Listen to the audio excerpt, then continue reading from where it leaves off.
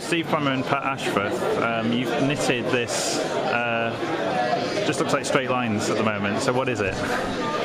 It's actually called illusion knitting, and what's happening is some of the stitches stand forward more than other stitches do. So looking straight on the front, you just look down on the top of these stitches. If you look from the side, you'll find the stitches that stand forward. What's happening? Create an image. There you go.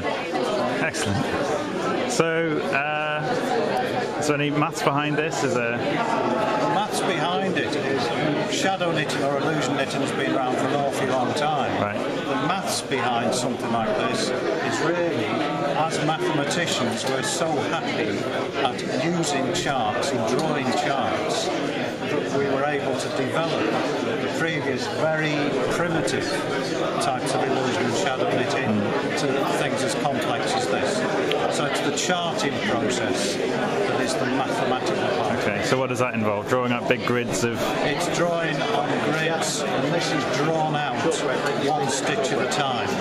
So this is visualization in 3 dimensions on a very complex scale. Excellent. Okay, I'll just do one more wing around it. So Einstein there. Excellent. So thank you very much.